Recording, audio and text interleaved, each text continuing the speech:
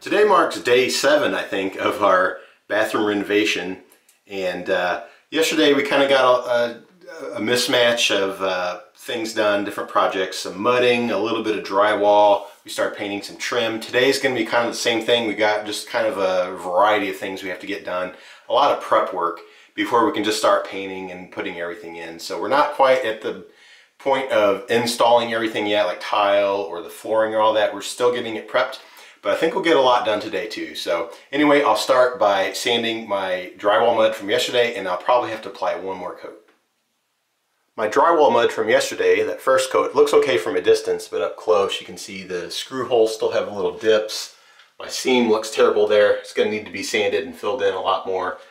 And then my corner here is going to need a lot more mud and a lot more sanding today. It looks terrible. It needs tons of work. So those are my main concerns today, to sand, and then I'll have to remud those areas. But I also am going to sand the little small amount of touch-up I did a few days ago, but I think all this will sand up really quick. I just have it super thin, so I think it'll be no problem. Also, you may be wondering why I didn't tape and mud the corners, and I kind of am cheating here. You probably should do it, but we're going to have trim up on the ceiling, and there's going to be trim along the wall because we have paneling and the door, so it's going to be covered up anyway, so I think I can get away without it, but normally you'd probably want to do that. So anyway, first things first, I'll go ahead and sand all this, make a huge mess, and then remud those two areas.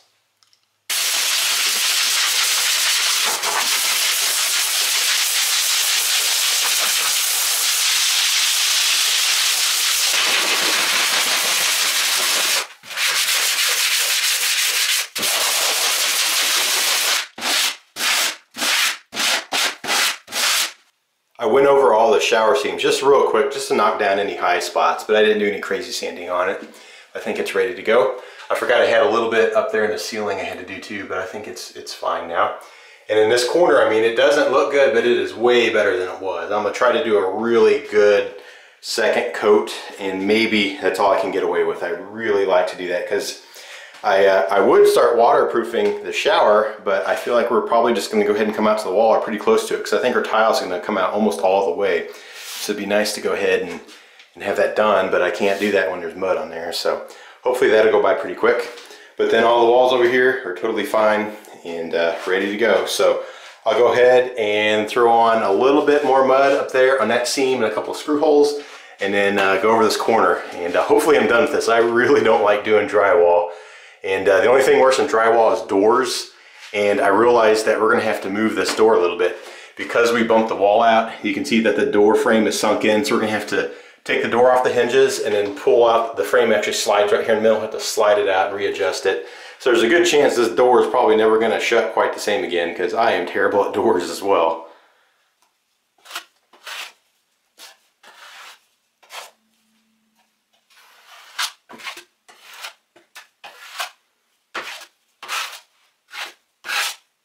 So there's the mud on the drywall, and I had it nice and smoothed out, but then I decided to go really heavy again right over the seam. I'd rather do more sanding than have to put another layer on, because I just don't want to waste the time on that.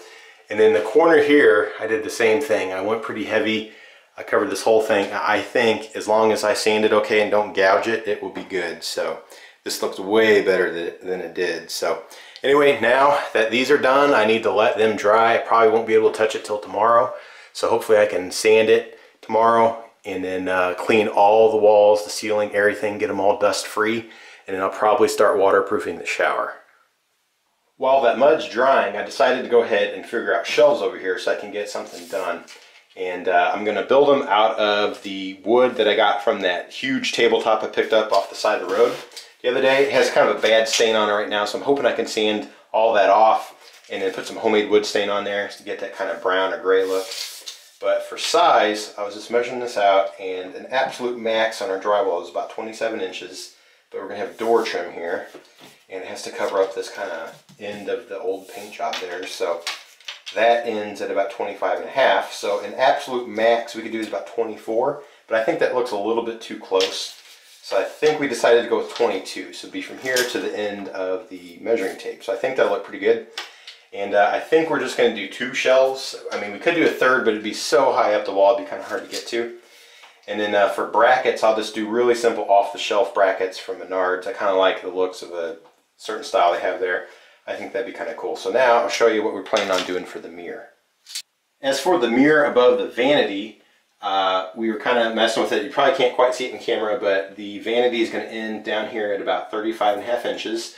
So we measured like a soap bottle and like a toothbrush suspension and all that. And those are roughly about 8 inches tall when you have stuff in them. So the bottom of our mirror, we decided to go about 10 inches up. So that's what that line is right here. All right, so we also only have about 30 inches wide. It's like 30.5 inches between wall to wall. So we don't want the mirror to be too massive. So I think we're going to go with 24 inches wide. All right, and then from that line, and we want to go up. Let me see if I can kind of get the camera to show it a little better. All right, so we're going to go above that, and you can kind of see up here where the light is going to mount. It's got the big 5-inch ring. If we hang, because the light can be hung down or it can point up. If it hangs down, it's going to be too low, so we have to point it up. And we want a pretty good sized mirror, so we're going to come way up here. I think you can see that. But I drew a line up here, and that is going to be 28 inches tall. So it'll be a 28 by 24. And the design, I'm still kind of deciding. We saw a really cool one at Menards and when we were first looking at stuff, and then we went back the other day and it wasn't there anymore.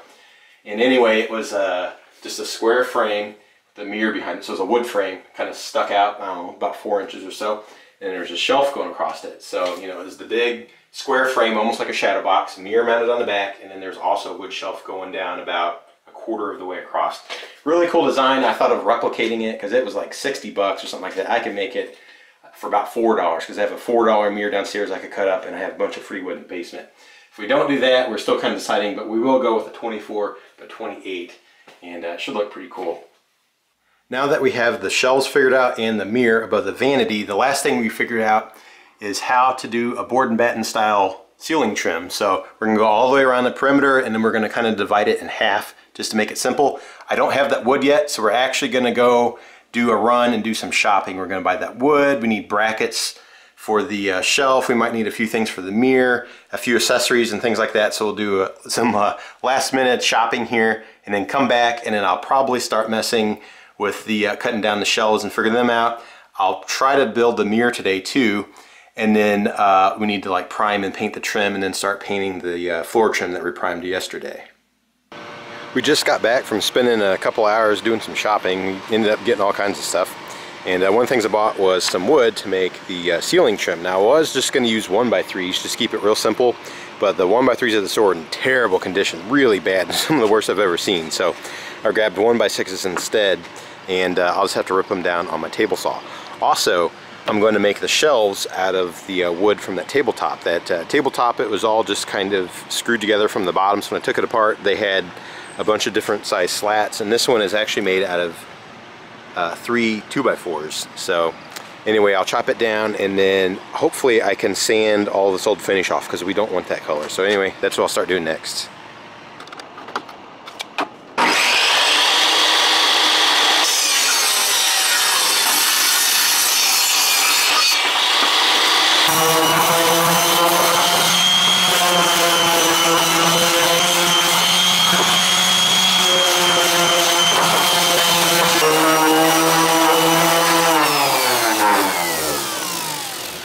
So I gotta say, sanding is no fun. It is one of those things that is so monotonous and boring, and it takes forever.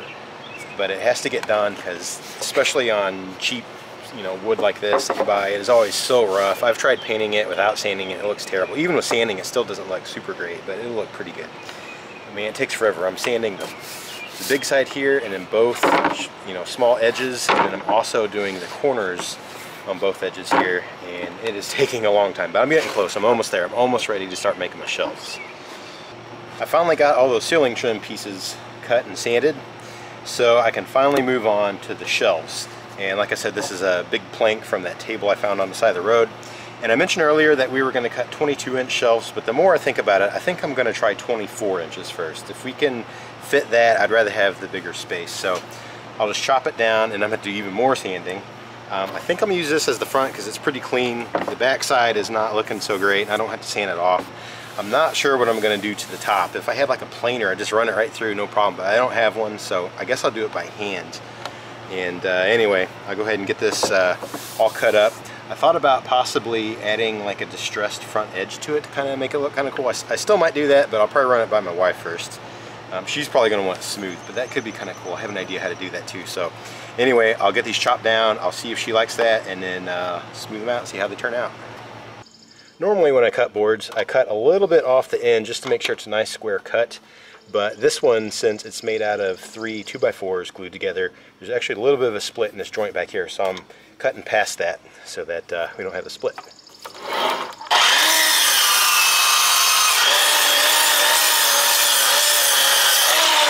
Alright, and there we go, nice and clean. It looks pretty good.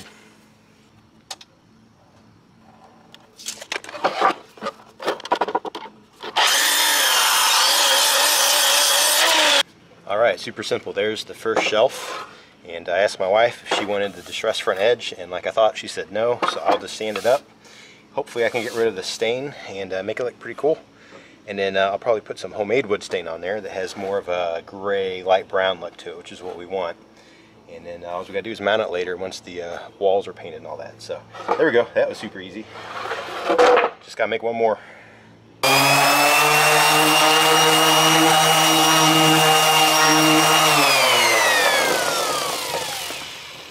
Alright, so this old piece of 120 I have on here is doing nothing to this stain, so it's pretty worn out from sanding all those other boards. So I'm going to throw a rough grit on there. I think I might have 60s. If not, I'll put on an 80. I think that'll really tear through it, and then I'll go back up to higher grit to smooth it out. There we go, 60 grit. Whoops. The Velcro is really nice on this little cheap Harbor Freight sander too. I mean, eventually they wear out, but right now it's holding really nice and tight. Alright, let's see what this thing does.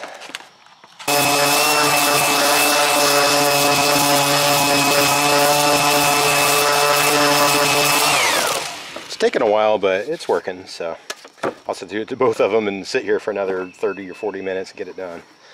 I got all that stain sanded off, and then I went over them again with a 120 grit, and I think they're good enough for a shelf. So I'm going to wipe all that dust off, and then I'm going to put on some of this homemade wood stain that I made about 23 days ago, it looks like. Put a date on there. And I guess we'll find out what it looks like. I think it should look pretty good. Alright, here we go. It's the one bad thing about this stain, this iron acetate, is that over time it just darkens. I haven't found a way to really stop it, so you never quite know what it's going to look like until it's on there. But I think this looks pretty cool. I think it's going to have kind of a right in between a brown and a gray, which is what we're wanting. So I'll put this on and coat all the sides and then let it dry. And I completely forgot I cut those trim boards earlier. I still got to get those primed before I lose all my white out here tonight. So hopefully I can get that done. And then I don't think my mud is good enough to dry just yet, but I'll check it here in a little bit. So let me do these and we'll see how it turns out. Alright, so I can finally prime these boards. I noticed when I sliced them down my table saw earlier that a lot of them sprung out and bent, or you know, kind of curved on me, so hopefully I can still make it work. This stuff takes a while to dry, so I'll probably only get one coat tonight.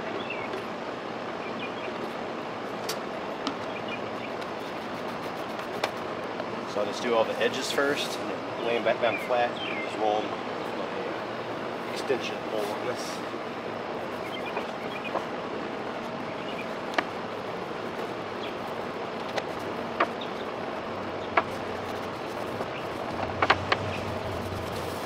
Alright, so just a few more to go. I got to get these done quick because I'm losing my light tonight. I'm going to go back inside after this and see if my mud's ready to paint or ready to sand. I doubt it is, though. It's still a little damp earlier, but we'll see. Well, I just finished doing them and I am almost totally out of light. Those last couple of boards, it's hard to tell if I was putting paint on them or if I was missing spots, so I guess we'll see tomorrow. And I have to put a second coat on there. So I'm going to go back up into the bathroom and see if that mud's dry and ready to sand. It probably won't be, but we'll see. I checked the mud and I'm just not ready to sand it yet, so I decided to go ahead and finish out these little shelves. So the homemade wood stain, the iron acetate dried, it always has kind of a chalky look to it. And I probably have bad lighting, but it almost has like a cedar look to it now. It's kind of a cool color. There's a little bit of a pink and a gray and a brown to it. So all I'm going to do is just put on some wipe-on poly, some satin, and probably about 2 coats. But when you put it on, this should darken up quite a bit. So let's see what happens here.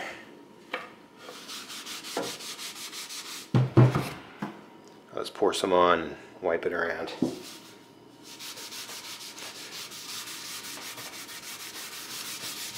Yeah, that's a pretty cool color right there. That's almost exactly what we wanted.